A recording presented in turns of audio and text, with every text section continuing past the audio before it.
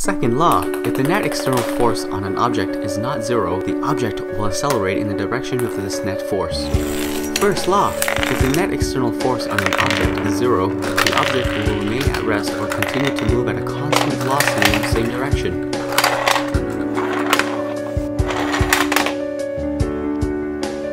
Third law, for every action force there is a simultaneous reaction force that is equal in magnitude but opposite in direction. How can you do that?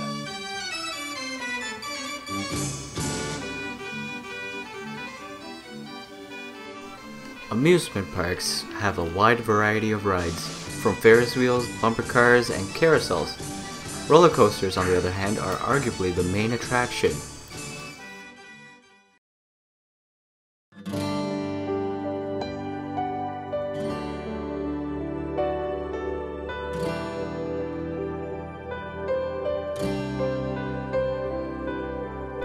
Forces that you feel on a roller coaster is never the same throughout, and this gives a rider a sense of unpredictability, and is what makes it so exciting.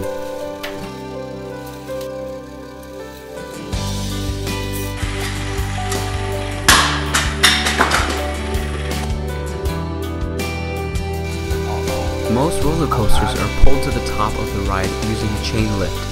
As the energy used to power the chain doesn't disappear, cars store more energy the higher up they go. This is called potential energy and is released when the cars clear the top. Along with the force of gravity, this causes the car to accelerate as potential energy is converted to kinetic energy.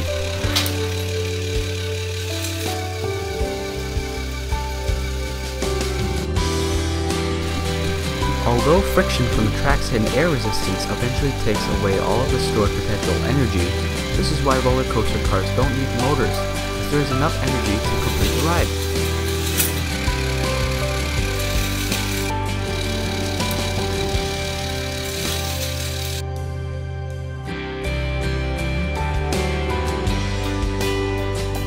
The roller coaster cars and the people on board have mass.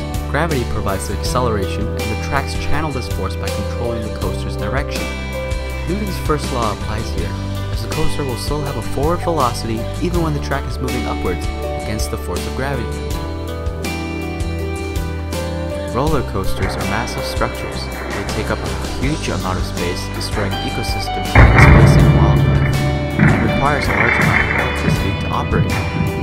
Most modern roller coasters are now built from metal, and the typical ride would require enough steel girders to make 10,000 cars. We never want something like this to happen again. And what we have done today is put in another level of additional safety measures. Scary and sad. A mother falling to her death while riding the Texas Giant. A young girl alone on a fast-moving ride was sent catapulting through the air. This morning she's okay, but the question now is who's to blame? Whether from rider negligence or from design faults, half of all roller coaster deaths occur from medical conditions, such as hemorrhages and cardiac problems. Less than a quarter of people were killed by the rides themselves. However, more employees are killed by roller coasters than riders, from accidents and falls. A more effective surveillance system must be implemented to identify those with medical implications, as well as posting cautionary notices, improving employee training regarding safety precautions, and engineering rides to better protect both riders and employees to help reduce these accidents.